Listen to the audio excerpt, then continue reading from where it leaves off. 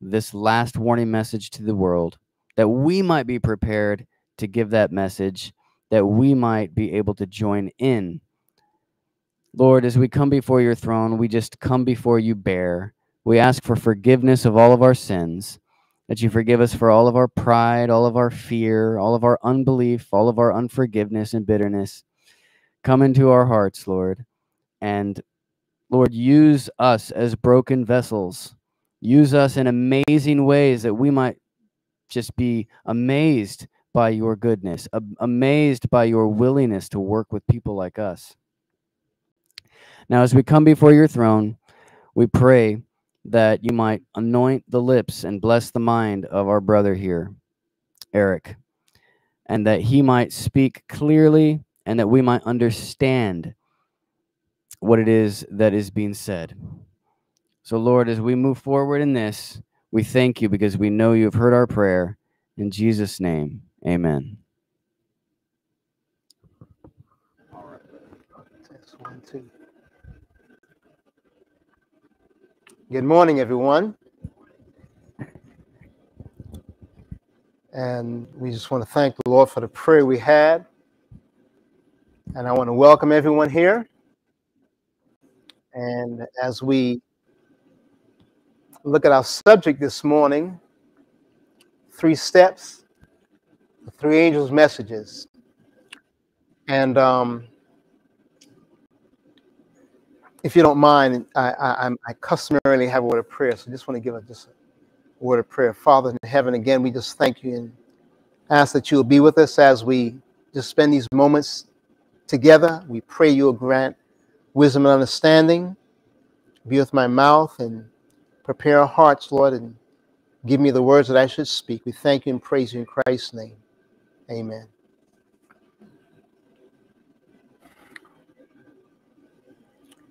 As we look at this subject today, this morning, we're going to look at some principles that is important to understand as we look at this, recognizing that the 3 angels' message is something that's beyond this earth. There's a need to understand this in the way that God would have us. So we want to start out here, and there's a statement we find in the Spirit of Prophecy where Ellen White was given she was given a message from God, and she was giving it to us. And this is what she says. She says, I saw a company who stood well guarded and firm, giving no countenance to those who would unsettle the established faith of the body. Now, as we go through and look at whether it's the Bible or any aspect of the Spirit of Prophecy, God has given us a way that we should study his word. And some of us may be familiar with it, maybe from 1 or 2 different directions. Some know it as the proof text method, if you're familiar with that term. Some others may know it by Miller's rules. And of course, they're not Miller's rules. They were given to Miller. Miller adopted them, but we call them Miller's rules.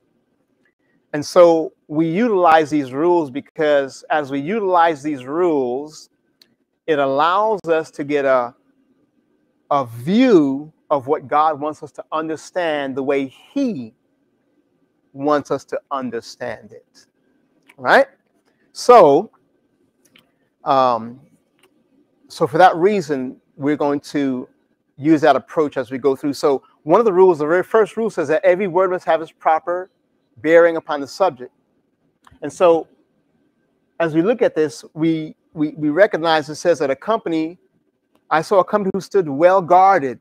They were well guarded. They in their dealings, they were a guarded people. They weren't loose in their dealings. They were firm. They would not veer to the left or to the right.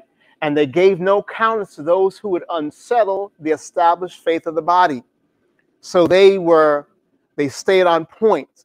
They didn't allow anyone to turn them away from that which God has given us as truth, right? And then she says that God looked upon them with approbation, with joy, with some appreciation. And then she says, I was shown what? 3 steps. God showed her 3 steps, and then he told her what those steps were. They were the first, the second, and the third angel's messages. Now, she said, I was shown 3 steps. And what comes to my mind is 3 steps, right? And so when we look at steps, steps have a purpose, right?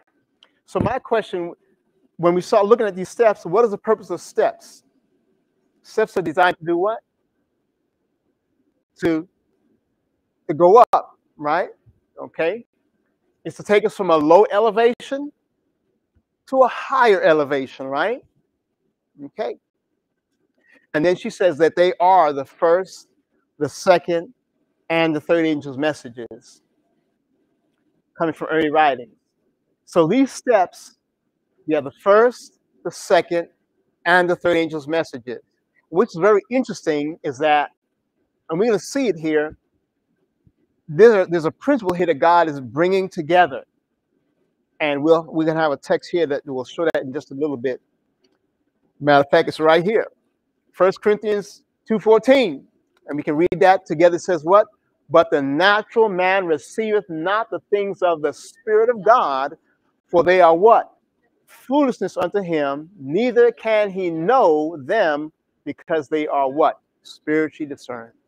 So what this text is telling us that as natural men and women, we cannot understand the things that are what? Of God, right? Because those things that are of God function in the spiritual realm, right? And so those things, because they're beyond us, they are above us, is foolishness to us. A lot of times we hear, if you visit a Sunday church, you hear people talking in tongues, right? It's really something because they are taught to do that. But they are telling us that why we don't understand it is because they're talking in the language of the spirits, right? So if that was correct, what we hear is what? Is gibberish, is foolishness, right? And so, I don't believe that they are doing that, because those things that are above us, how can we learn those things to teach other people, right? So the Lord is telling us in his word that in order for these things that are in the spiritual arena to be understood, they have to be what? Spiritually discerned, all right?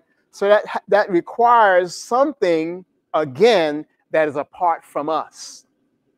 We must have it in order to understand it. It becomes the bridge that takes what we don't know in the spiritual arena and it brings it into the arena where we can understand. Does that make sense?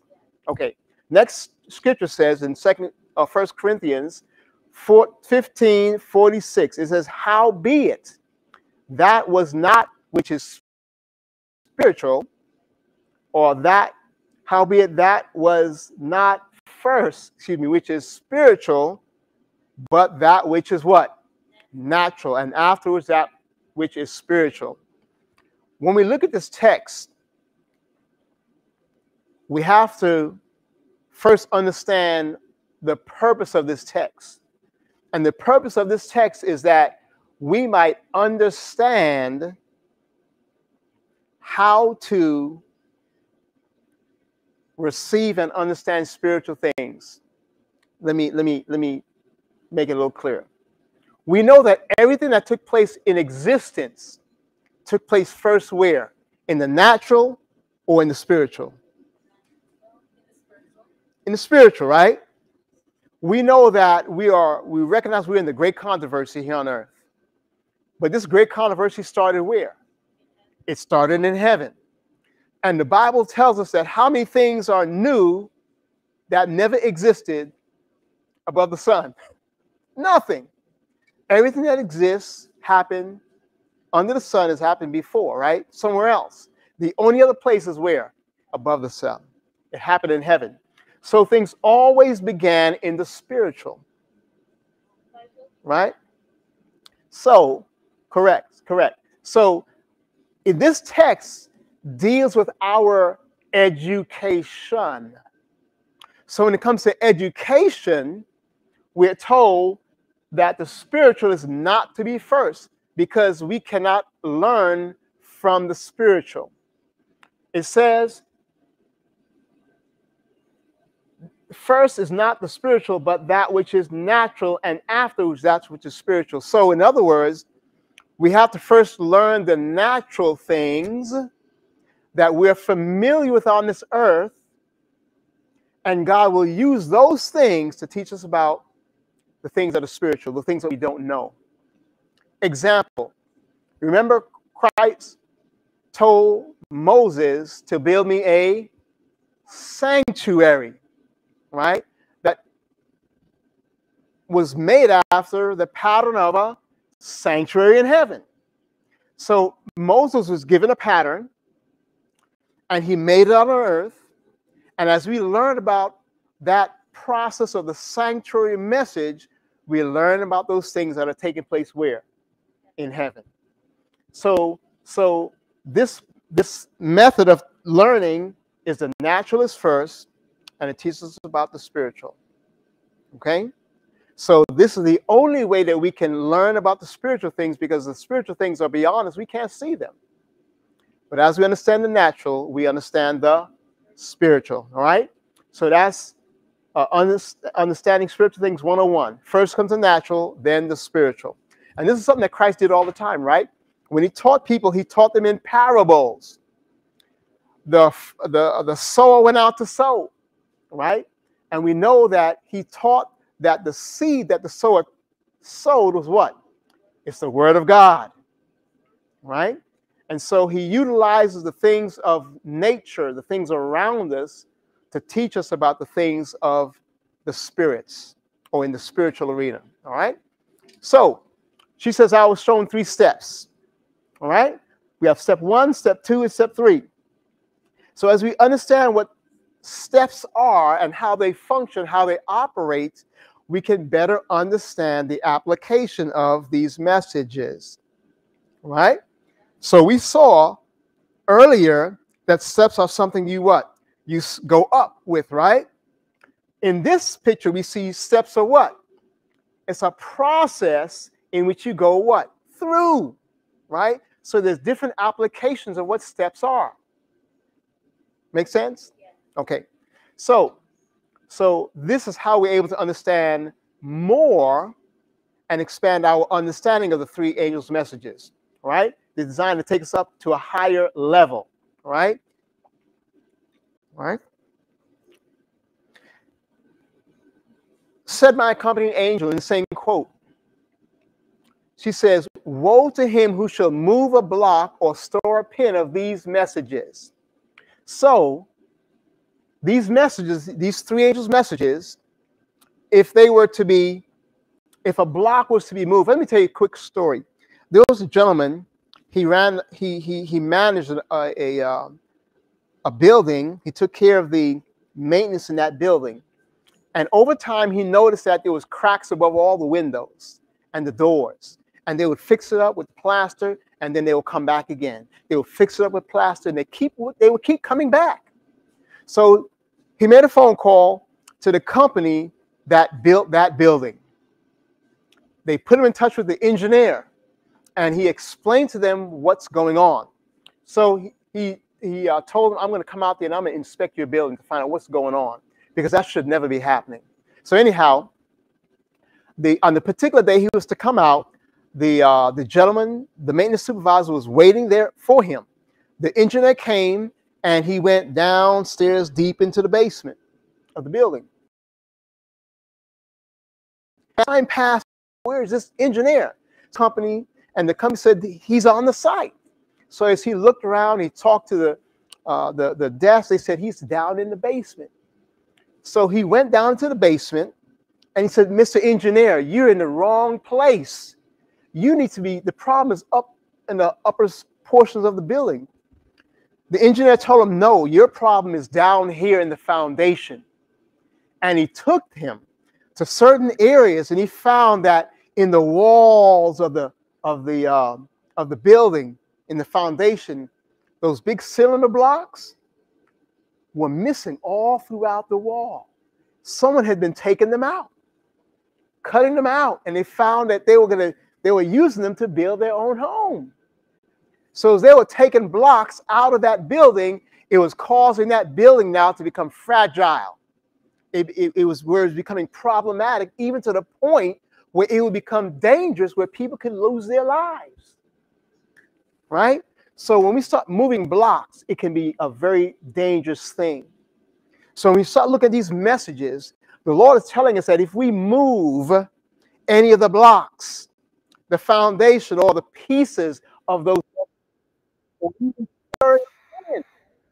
moving things around, it could be fatal to people because it can turn them in the wrong direction. Right? So it's important that these messages stay the way God gave them. Okay? Because they can have some serious problems. So let's look at this here. The 3 steps. Now, we're going to look at another dynamic as we look at these 3 steps. We have the first, the second, and the third angel's messages. We know their steps are designed to take us a little higher. Matter of fact, when we look at the 3 angels' messages themselves, we know that they're designed, the first angel's message is always a life and death message. When I say always, that may sound kind of crazy. But the Pentateuch Inspiration says that the 3 angels' messages began to be heralded from Eden, when God pronounced enmity to be put between the woman and the serpent. And that's when the first 3 angels' messages took off. All right? And so all through history, the 3 angels' messages has been sounding all through history from that standpoint. So when we look at the first angel's messages, it's always what? It's a life and death message, right? And that life and death message points us to the third angel's message, because the third angel's message is about what? Judgment, right? So the first angel's message always points to the third, and it warns us because it's dealing with your life and it's dealing with your death, or death, one of the two, right? So it warns us, and then it prepares us. If we respond properly, it leads us to the second angel's messages, which then prepares us for the judgment, so that we will have a favorable judgment if we follow along. All right? So we always see this dynamic. The first tells you about the third, prepares you for the second, and prepares you again for the third. So it's a life and death message. The second angel's message is always a visual message or visual test. It's something you must see with your eyes. You must see it with your eyes. It's a visual test. And then the third angel's message is a closed door message. We're going to explain this. I'm going to show you a very specific application of this, okay? As you look at in the antediluvian world, prior to the flood, we know the Bible tells us that God looked amongst the antediluvians and he saw that the Bible says that there was only one righteous man, right? And who was that? That was Noah. And he told Noah that he was going to do what? Destroy the earth with a flood. And so Noah, God raised up Noah to give a message and to prepare a boat to save him, his family, and everyone else that will come upon that ark. And so Noah's message was a message of what? Of repentance. He was preaching to the people, right? So he preached to the people. He's telling them that a flood was going to come. His message, which is to repent of your sins, put away all of your sinful work, and prepare for the judgment, because if you don't prepare for it, it's going to sweep you away. It's going to destroy you. Why? Because God is going to destroy the earth. So that message points them to the third. All right? So as time went on, were the people obedient? Some started to obey, some didn't, and some got caught up and they went back, right? We're told in the book Prophets and Kings that the animals were obedient to the message. And Sister White tells us that the animals were displaying works of righteousness. So they were obeying that call to do what? To get onto the ark. All right? So the first message was, put away your sin. The second angel's message was, get on the ark. And so as Noah was building that ark, people came out to see him. And as they came out to see him, they heard the message of what? Of repentance, the first angel's message. Matter of fact, White says in the book Patriarchs and Prophets that the whole world, everyone heard that message, right? And then as they got close to finish building that ark, there was a lot of excitement. People came back because they knew something was going to happen. They didn't know what. But when they came back, all of the animals started to come into the ark, 2 by 2 or 7 by 7, right? All that was going to get on the ark. The birds came as well. And they got on the ark. So they were acting out the second angel's message as the people should have, right?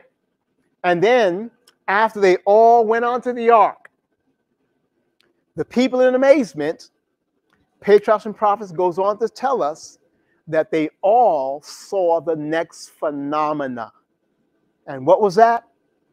That was an angel was descending from heaven. It says that they slowly descended and came to that door. And as that angel was closing the door was closing slowly. Why do you think it was closing slowly? To give people opportunity at the last minute to do what? To obey that message and get on the ark before the what? The closed door. And when that door closed, Noah was powerless to open it back up. And even when the rain started to come down and they recognized that judgment was on its way, it was not turning back. They did everything they could to get on that ark. But what happened? The door was shut, right? So the antediluvians experienced the three angels' messages before their eyes, right? And in every age of time, the three angels' messages have been sounding in a different application, but following the exact same pattern, right? And this is important to understand, because as we recognize the 1, 2, 3 angels' messages in past time, and they continue to sound, and we see how God works with them in the past, what does that teach us? It teaches us how he's going to work with us in our time, right? In the future time. So it helps us to build faith and confidence as we recognize and understand these 3 steps. Very important. It's much broader than that, but this is very important. This is a synopsis of the 3 angels' messages, all right? But everyone follows this pattern, okay? So as we look at it, we have the 3 steps, the 3 angels' messages, and then we have it in Noah's day or Noah's timeline. And what is interesting is that when we look at Noah, In his time frame, what generation was Noah? What generation was Noah?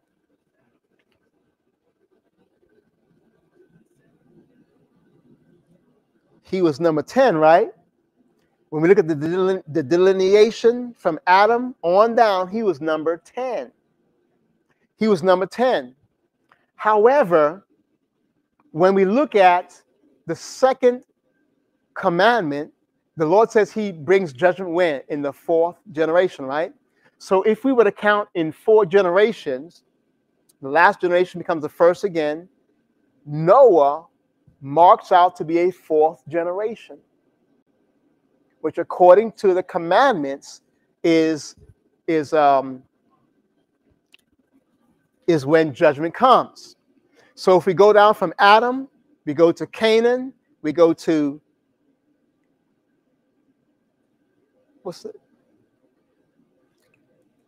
I don't have it with me, but we can look at it later. But if we count 4, that last generation, God always has a remnant, right? They begin the 1st generation.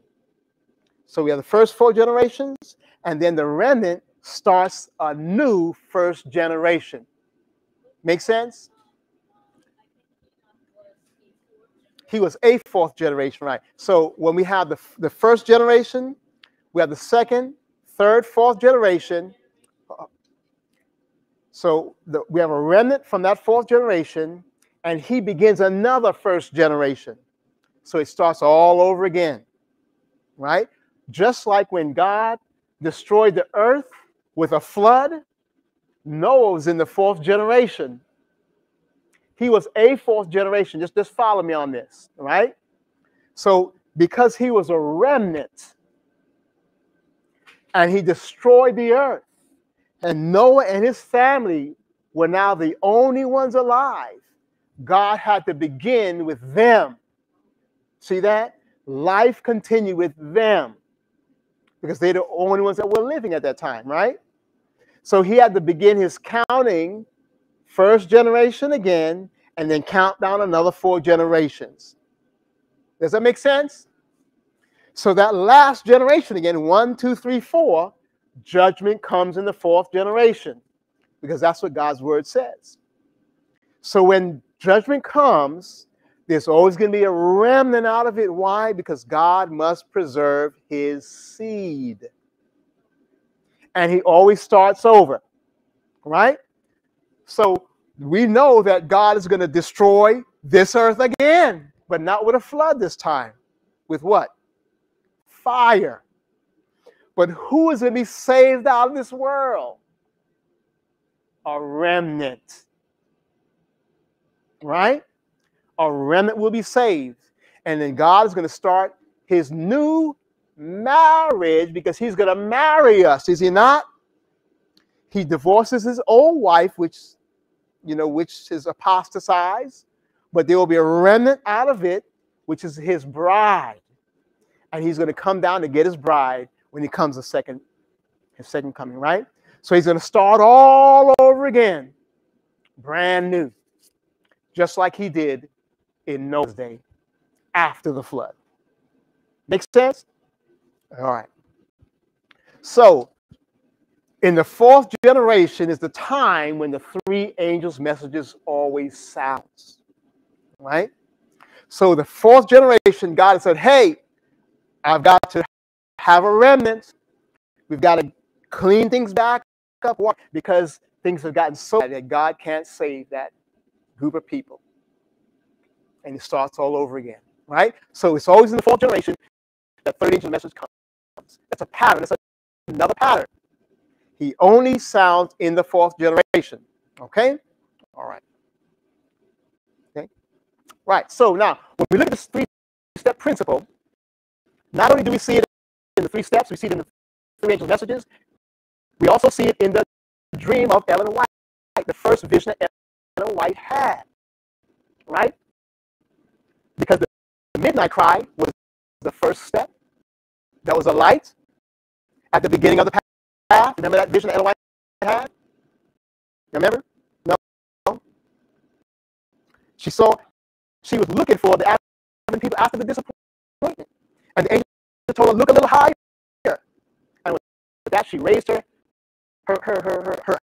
sights, and she saw the people on a pathway from earth leading where? To heaven.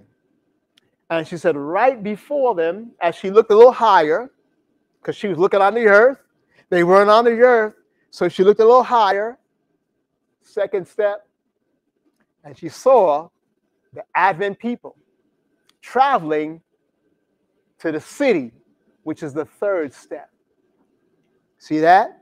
The steps do what? Take you from a lower elevation to a higher elevation. And she said that she saw Christ right in the front, leading them to the city. So, and then Christ raised his hand and he gave messages to the people. And she says it was a bright light that went over the Advent band. So you had the midnight cry, you had the light that came from Christ himself, and they were going to the city that needed no lights because he was the light. So we have the different lights getting brighter and brighter. And the Bible says that the path of the just is what?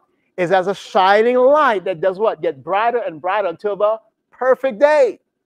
So the vision of Ellen White, her first vision, follows the same principle of the three steps, the three angels' messages.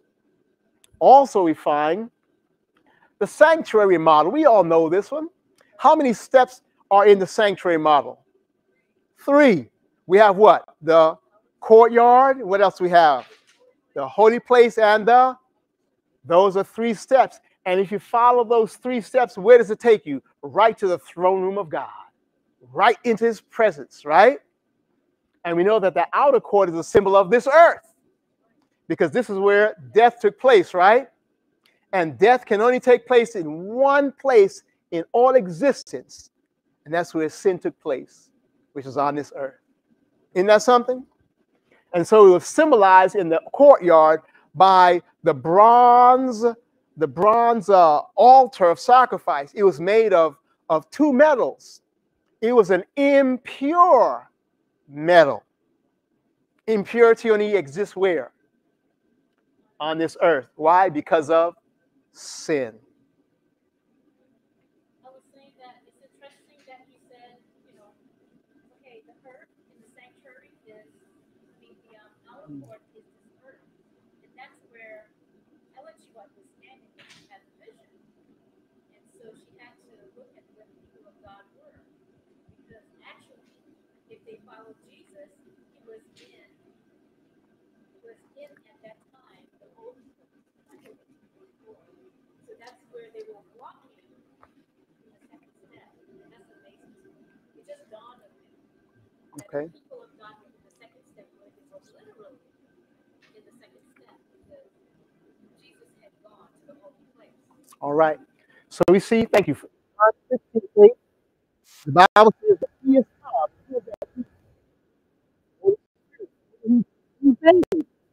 He will do what? Convict of, and convict of judgment. So the purpose of the Holy Spirit is to lead us and to do what? And to guide us into how much?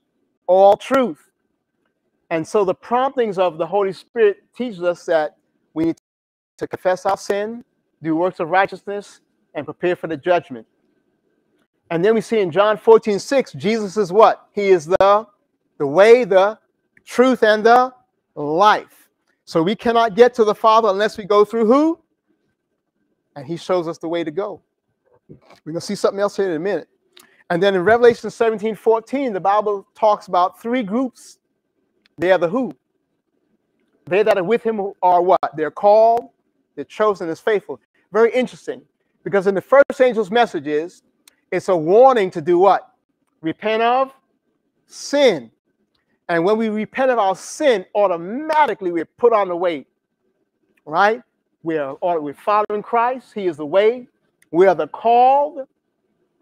And we have accepted Christ because this is where his blood was shed.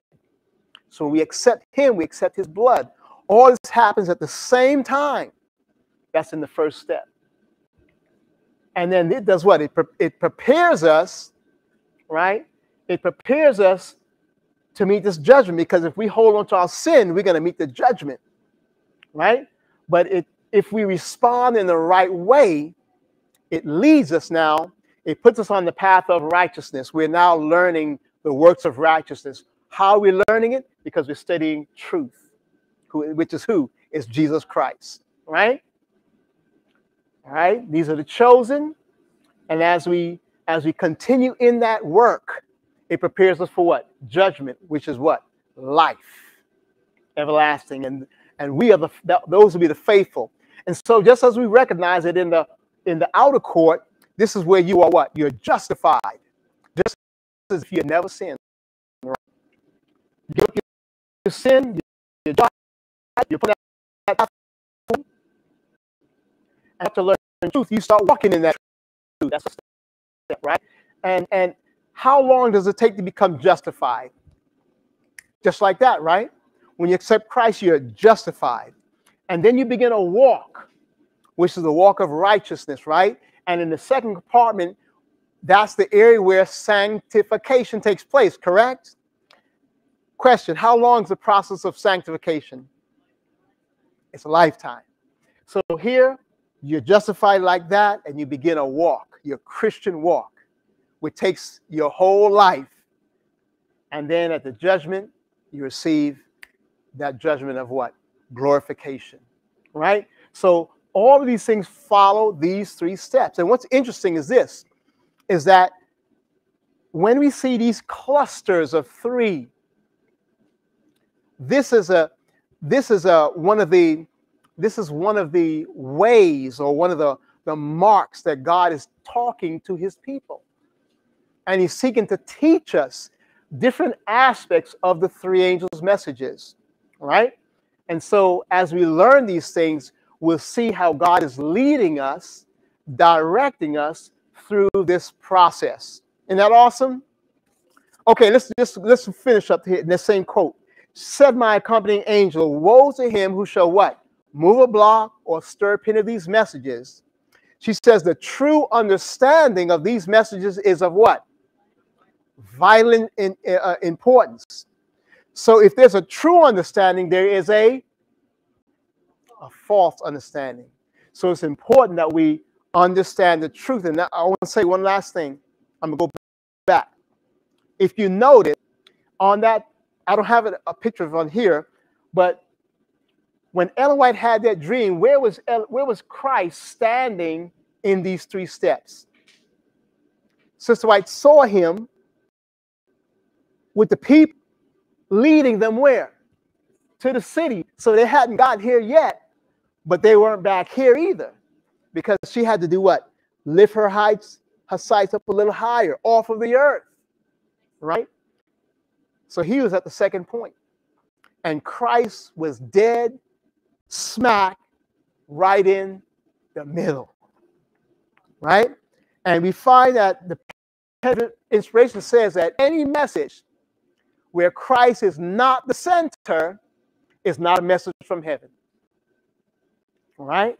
So Christ must be in the center. All right? So there's a true understanding what we must have of these messages. It's of vital importance. She says that the destiny of souls hangs upon the manner in which they are what? So, based upon how you receive it or reject it, determines what your destiny is going to be, right? Would you also realize that in the manner in which we receive, not just the attitude that we receive, but in the placement of our receiving those messages? Let me clarify what I'm saying. If you're going upstairs, sometimes we skip upstairs, right? If we're in a hurry, we just run up the stairs, right? But can you skip from the first step to the third step, and then the sixth step, and then the ninth step? Can you do that? No. It becomes very problematic, right? So the same way, if we were to shift those steps around it's going to make it's going to make our climb a little more difficult. Would you make it a little more difficult, right? If you change those positions, right? And so remember we read if you were to move a block or stir a pin, if we change those messages in any way, it will cause damage. So they must be received in their order. So if we receive, can we receive the third message before we receive the second message or the first message? They must come in their what? Their order. All right. So then, let me ask this question. When we became a church as Adventists, as Seventh-day Adventists, what message, what three angels' message did we come under when we were established?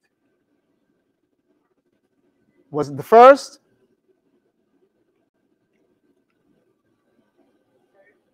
Was it the third? When did we become organized as a church? In 1863. And when did the first angel's message sound? The first angel. It came in 1798. And so the church wasn't in existence then, right? The second angel's message came when? 1843. Was the church organized then? The third angel's message came when? October 22nd, 1844. And we were organized when? Did I do that?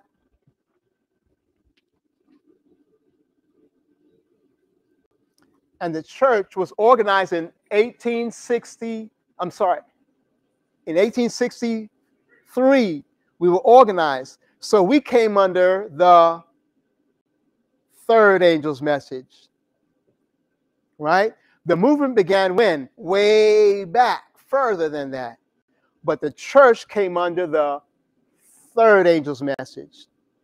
So then, if we came under the third angel's message, what does that mean? Can't hear? If we came under the third, can you have a third angel's message without a first angel's message or a second angel's message? So what does that mean? We have to double back and get the first and the second in order to properly receive the third. Does that make sense? Okay. If you look at the book Review and Herald, the fourth book, if you look on page 109, the article entitled "The 10 Virgins." Read that article, because the pen of inspiration says that the first, the second, and the third angel's message will be repeated in the church. Wow. That's the fourth book. That's the hard volume set. Fourth book, page 109, article, "The 10 Virgins." All right? Very powerful article. She says it will be repeated in the church. All right? Now notice this next part of the statement. She says, "I was again brought down through these messages and saw how dearly the people of God had purchased their experience." So the three angels' messages is what? It's an experience. It's something you have to go through. You see that? You have to go through it. Matter of fact, it costs something. You have to buy it. It must be what? Purchased. In order to have that experience, when you purchase something, who does it belong to? It belongs to you. Can anybody come and take it? No, because you have the receipt to prove that it's yours. So when you go through that experience, you purchase that experience with, we're going to see it in a minute. We purchase it with something right here. How is it purchased? It had been obtained or purchased through what? much suffering and severe conflict. They went through some stuff. Huh? The Bible says that Christ learned obedience through what? The things he suffered. You can't take that from him. Right? So the same way, does it make sense now? In order for us to really experience the third angel's message, we have to go through the first and the second before we could ever get to the third. If we would have jumped right to the third, do you think we could handle it? We couldn't. Let's go back to those lights. Remember the 3 lights? If you are sleeping in the dark, matter of fact, if you were in darkness for 30 days, pitch dark for 30 days, and someone came with a 1,000-watt or 100,000 watt light in your face, what will it do to you? It'll blind you. Your eyes can't handle it, right? So in order to bring you to that light, what must you first have? A small light. God always what? He meets us where we are. So he brings us a small light. That's why when the children of Israel came out of Egypt, he gave them light on the sanctuary, but it was a small light. He met them where they were, right? And then from that step, he goes to the next step, which is a brighter light, right? Our eyes can adjust. Preparatory for the what?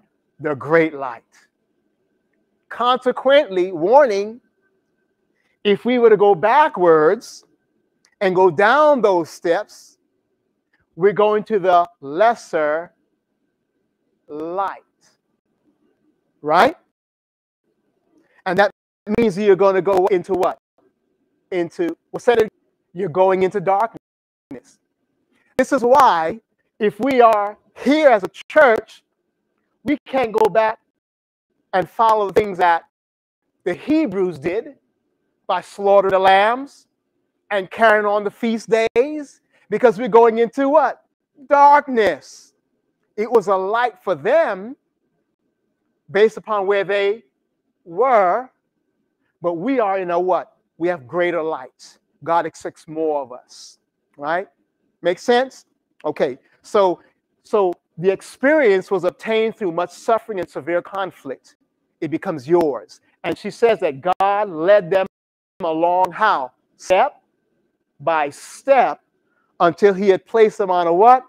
Solid, immovable platform. There's a process in order to get to this step. But if we came into this message at this low, and if we don't have the foundation here or the foundation here, when the big swelling of the Jordan and that national Sunday law comes out, we can. Will we be able to say, no, we won't. We will buckle because we don't have the proper what? Foundation. We don't have tap roots to prepare us for that time that we're going to go through.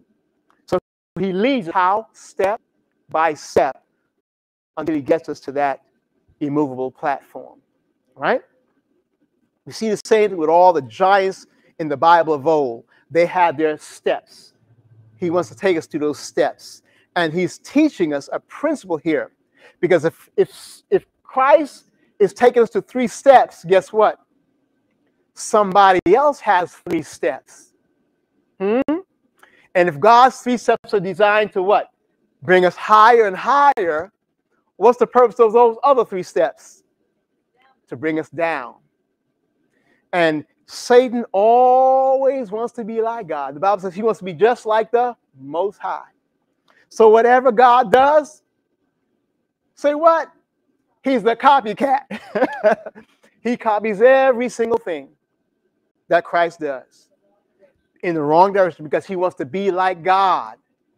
But it's an antagonistic power that works against righteousness. See that? So we'll see those same 3 clusters in the Bible where we see that Satan is seeking to bring man down, to degrade man, while Christ is seeking to bring man up. Okay? So when we look at these 3 steps, let's back up for just a minute. So we're told that these are 3 steps. we're told that they're also what? The three angels' messages, I think that, yeah, it's also the three angels' messages. And so what we're seeing here, one of the traits of Christ, he always taught the people using what they knew, what was familiar to them, right? And he took those things and he took their minds where? To heavenly things.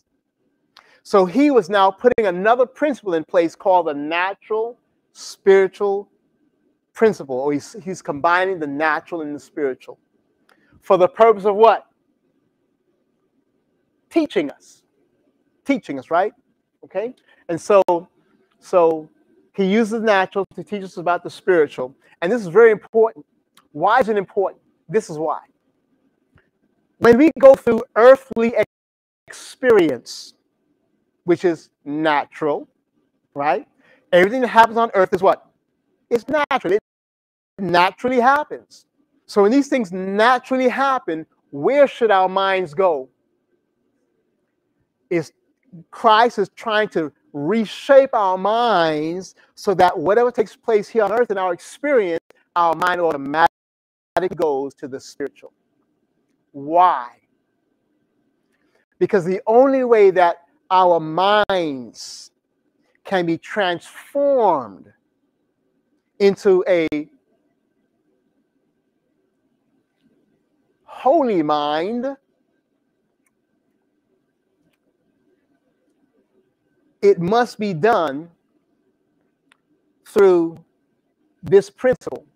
Why do I say that? It's because Christ, when he was here on earth, Christ taught this principle. He even lived this principle according to Christ's object lessons. Every time he opened his mouth, he spoke in parables. The Bible says he opened not his mouth unless he did that, right? He always responded to people's questions, but he taught using parables. And he lived it in his life. So the expression of his entire life was to teach this natural, spiritual principle according to Christ's object lessons, page 14. So that when things happen on earth, automatically our mind is going to spiritual things, so that we will do the works of heaven instead of the works of the flesh. You want to share something just now? Yes, I wanted to share this early because my mind went back to what you said, where you cannot go to the third without first going to the first. It says here in maybe if a mic can be brought so the people online can hear what she's saying. If a mic can be brought for her to use.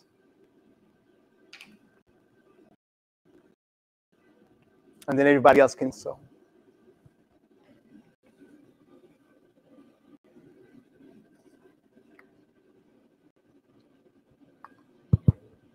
Yeah, I was saying that early writings tell us, in reference to what you were saying earlier, that you cannot go to the third angel's message. You have to go backwards so you can get a firm foundation.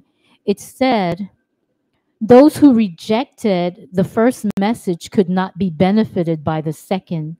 Neither were they benefited by the midnight cry, which was to prepare them to enter with Jesus by faith into the most holy place of the heavenly sanctuary. And so God does things in order. So that my mind just went back to that. Okay, appreciate that. All right, so we just have a couple more slides. So we see this, we already talked about this, the different messages, the different steps, and we see that many different scripture, many things that we already know that's in the Bible is lining up with these same three angels' messages. And I remember reading a statement in Spirit of Prophecy. It says that the work of salvation is done by the Father, the Son, and the Holy Spirit. The Bible tells us that there's three in heaven that bear record, right? And there's also three on earth that bear record. And so we see these clusters of three all throughout the Bible. And God is seeking to teach us so that as we see those threes, those clusters of three, we know that there's something about that God wants us to understand. because it has to do with what? Our salvation, right? The plan of salvation. And so he marks that, all right? And we already talked about the sanctuary message, the 3 steps there. And so that will pretty much, as we look at the 3 steps. So we wanted to share that. Wait a minute, let me see. I think, right. So just going back to that point here, it's of vital importance that we need to understand these messages in their true and correct understanding. And so it's important that as we go back, so as we go back, we'll ask God to help us to understand the 3 angels' messages. And when we go back, what benefit, if I ask the question, what benefit or how do we benefit by going back and learning about the 3 angels' messages in the past?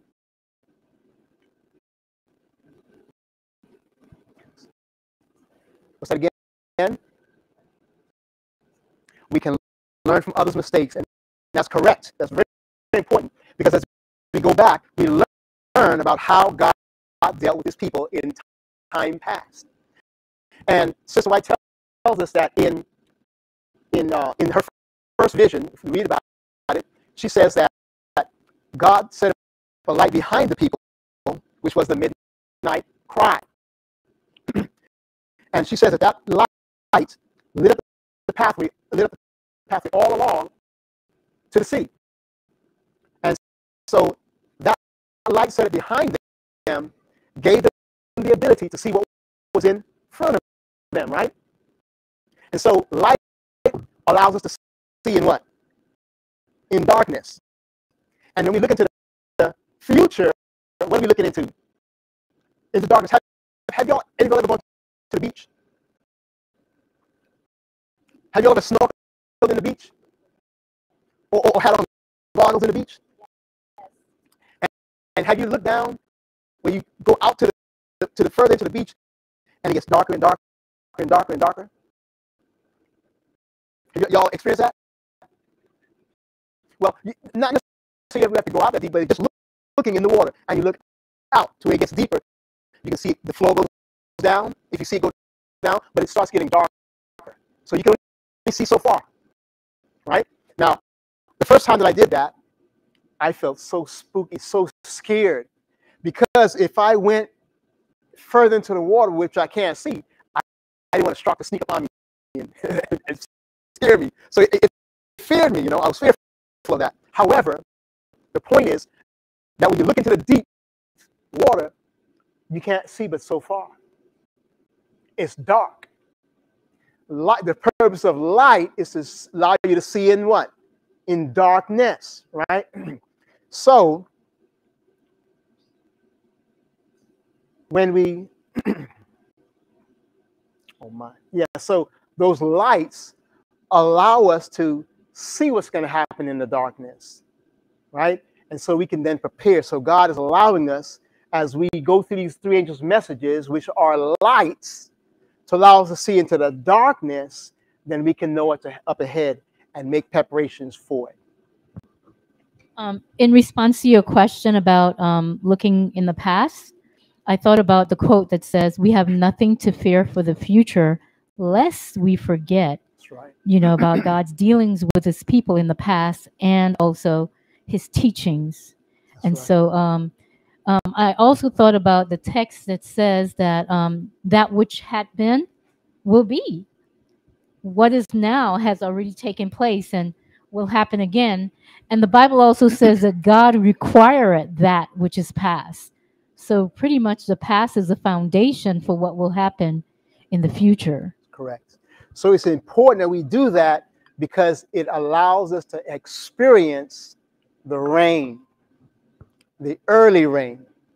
And as we are familiar with the experience of the early experience, the 3 angels' messages that took place in the early days of Adventism, Sister White says in that same quote, she says that when God gave that vision, God wanted the people to know they were at the beginning of their journey.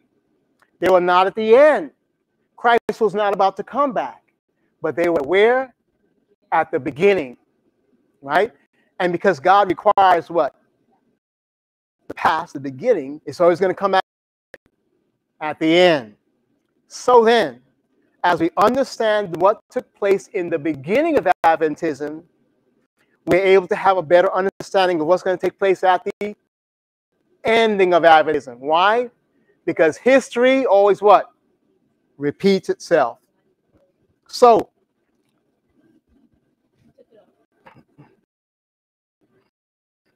when we look at, sorry for kicking that off again, the sanctuary model, the Hebrew people were at the beginning of God's people. They began the work on earth as a nation to teach the world about Christ's coming, right? His first coming. And so the beginning of the Jewish nation had an impact on the way it ended. And the ancient people, the Jewish nation, is the beginning, which will be like the ending of God's people, which is who? Seventh Advent. So ancient people have a direct bearing upon the spiritual people. We have the natural Jew, we are the what? Spiritual Jew, right? They were the born Jew, we were the adopted Jew, right? So we have the beginning of God's people, we have the ending of God's people. And the same way, the way we began as Adventists are the way we're going to end as Adventists. We were known as the people of the book. We studied God's word. God is going to have a people who really study his word at the end of time. Okay? So we see that history repeats itself and God requires those things. So as we go back and we study the first, second, and third angels' message, we're closing now, then we will be prepared for the latter rain when it comes.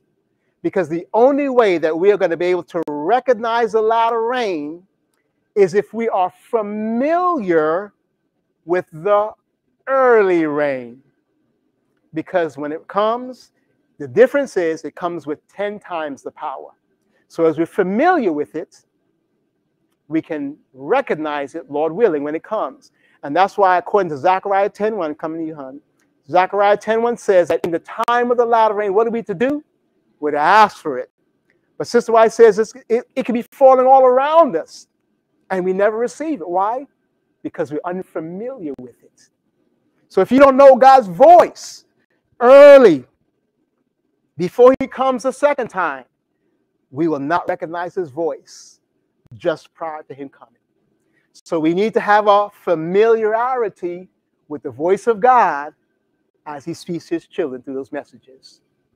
You referenced the Father, the Son, and the Holy Spirit in that 3 steps. What would you say, who would represent the first, who would represent the second, and who would represent the third? There are, as I mentioned, there are the 3 angels' messages goes throughout time. So there are different references. And so we do know that there's a direct reference that Sister White gives that John the Baptist gave the first angel's messages in his time, in the line of Christ. Because his message was what? Repent, right? Just like Noah's message was what? A message of repentance. And Christ then was the second angel's message because he repeated the first angel's message. But remember, we learned that the first angel's message is a life and death message. You remember read that? So that first angel's message through John was to prepare people for Christ's first coming, right? And avoid judgment. It was a life and death message because the Jews were going to be cut off. They were in the 4th generation, and that's where judgment comes, right? And so probation was about to close. So when Christ came on the scene, they were in the time of their visitation. They were in the time of their judgment. Christ, we're told, is the second angel's message. We saw that the second angel's message is always a visual test. You must see it with your eyes. Just like in Noah's day, the entire antediluvian world saw the animals getting on the ark, which was a work or act of what? Righteousness. That's the second step, the second angel's messages. So Christ, when he was on earth, all the Jews saw the miracles that he was doing. They saw it with their own eyes. That you have to see it, right? That's it. What? An experience. You must experience it. And so the third step in Christ's line of history, what began at the stoning of Stephen, judgment, began at the stoning of Stephen. And where did it end? It ended at the destruction of what? Jerusalem. Right? So judgment came at that time. So in Christ's line, John the Baptist was the first, Christ was the second, and it began with the stoning of Stephen for judgment, and it ended in the destruction of Jerusalem. Right? So we see that the 3 angels' message sounded then. Why? Because it was in the time of visitation. It was the 4th generation for the Jewish nation. And judgment only comes, the 3 angels' message only sounds in the generation. So what does that mean to us? As Adventists, guess where we are? We are also in the 4th generation. We can show it. We're in this 4th generation. And if we're in this 4th generation, that means that the 3 angels' message must sound in our time. Right? Yes.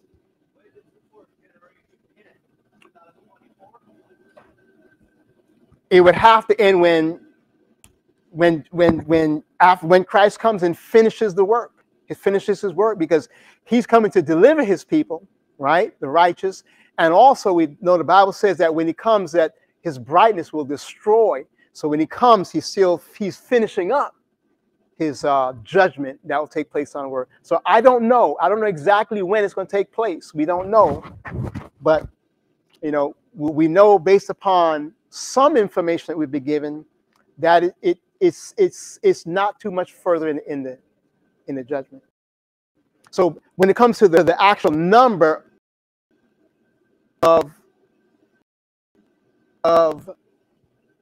information that's been given to us, because no man knows the day nor the hour, but based upon calculation from the death of Christ, it's approximately 8 years. 8 years until that time is cut off.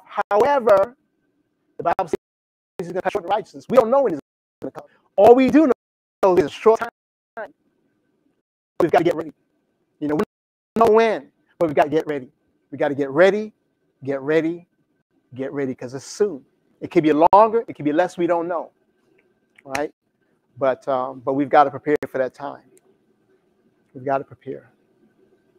So, as we go back in our own personal study, I encourage you to go to the Midnight Cry message.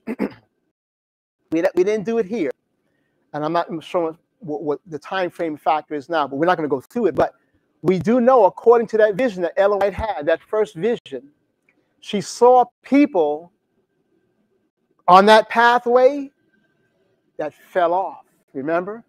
Some fell off, and some stayed on that pathway. And the difference, what made the difference between those two groups was one thing in addition. It was the midnight cry message. Because some denied it and said it was not God. And we're told that the light went out, they stumbled, and they fell to the wicked world below. But those who kept their eyes on Jesus, she says they were what? Safe. So I encourage you, get that Midnight Cry message. It's by Samuel Snow. It's called the True Midnight Cry message. Midnight Cry by Samuel Snow and Ellen G. White. Through the pen of inspiration in early writings, he says the angel told her that that light was the Midnight Cry, the True Midnight Cry message. So I encourage you to get it, study it, know it, and claim it. Because that light allows you to do what? She says, to see all along the pathway. And if we keep our eyes on Jesus, who is just before us, we will be safe. Sir. You can go online. You can go online and just Google True Midnight Cry by Samuel Snow, and it'll pull up. And also, if you have the CD-ROM, just go to Pioneer Writings, type it in. The True Midnight Cry message. And if you have a jump drive, I can load it on your drive. I've got it right here. Praise it. Yes. I see the quote that you were referencing just now. Okay. You want me to share? Well, if you want to. It says, I was pointed back to the proclamation of the first advent of Christ. John was sent in the spirit and the power of Elijah to prepare the way for Jesus. Those who rejected the testimony of John were not benefited by the teachings of Jesus. Their opposition to the message that foretold coming placed them where they could not receive the strongest evidence that he was the Messiah. Satan led those who rejected the message of John to still go further to reject and crucify Christ. In doing this, they placed themselves where they could not receive the blessing on the day of Pentecost, which would have taught them the way into the heavenly sanctuary. By rending of the veil of the temple showed that the Jewish sacrifices and ordinances would no longer be received. The great sacrifice had been offered and had been accepted. And it goes here to say, the great sacrifice has been offered and accepted. Okay. It goes on to say, from the earthly sanctuary to the heavenly sanctuary, where Jesus had entered by his own blood to shed upon his disciples the benefits of his atonement. But the Jews were left in total darkness, just like the midnight cry. Those who fell off the path, with those that start rejecting the truth that lighted up the path, she said that they were left in total darkness. The same message here. They lost all the light which they might have upon the plan of salvation, and still trusted in their useless sacrifices and offerings. The sanctuary had taken the place of the earthly, yet they had no knowledge of the change. Therefore, they could not be benefited by the mediation of Christ in the holy place. And then she switches. It's amazing. She switches from the natural, talking about Israel, and then she went on to the spiritual, talking about the Millerites, and she talked about those who rejected the first message could not be benefited by the second, and they could not be benefited by the midnight cry, which was also going to show them the way into the most holy place. That's right. So, my guys, as we go back and we get an understanding of those messages, midnight cry, it will put us in a safe place. And as we keep our eyes on Christ, matter of fact, the penetration thing is to be allowed to take our minds away from the three angels' messages. Nothing. Amen.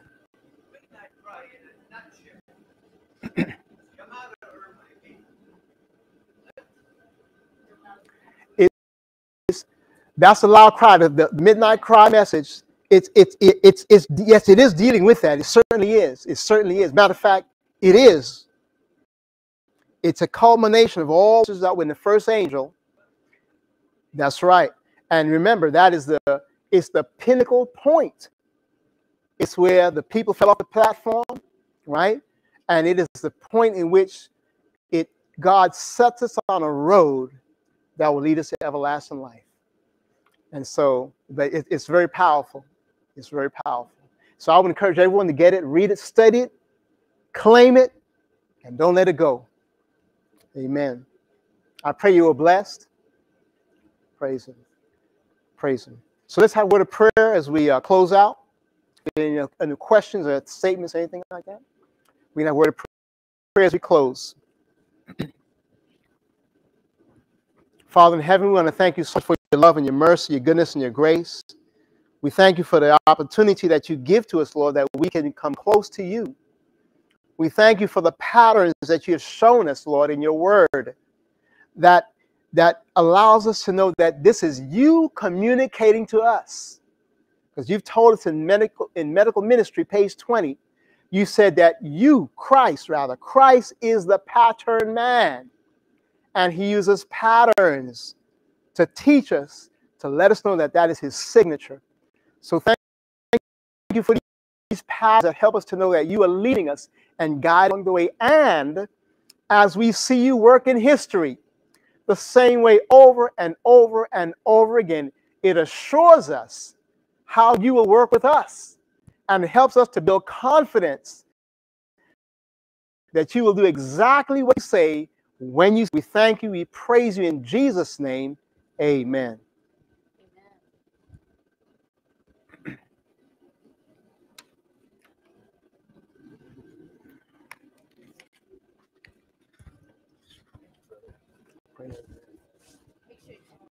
Yes. Amen. I hope that was a blessing. Yes. Thank you, brother, for helping to. Did you have something you want to say, brother? Yeah, this is on YouTube. It's going to be saved on YouTube, and you can access it on the live tab of our YouTube page. And we optimized the live streaming last night, so it's looking a lot better. So praise the Lord. We're excited about that. We had some issues for some time with the live streaming, the upload. So anyway, does anyone have anything that they would like to say in regards to that, or any testimonies that they would like to say? We have lunch coming up here in the other room on this side in about 15 minutes. So you guys are more than welcome to join us. Would you like to say something?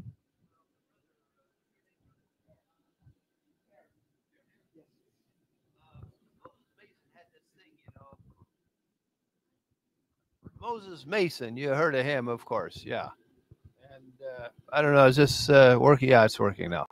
And from 1844, 40 years is a generation in the Bible.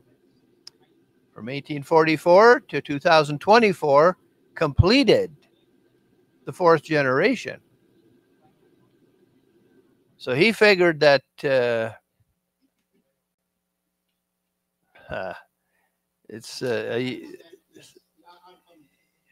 but you didn't sound like you were buying into that. The direction that we're going is a principle that's found in Christ-like lessons. And there's a principle that's found in Christ Object Lessons. We see that principle enacted in reality, in the existence of this world. We see that enacted at the cross. What that principle is, we mentioned here, is the natural spiritual principle. Christ Object Lessons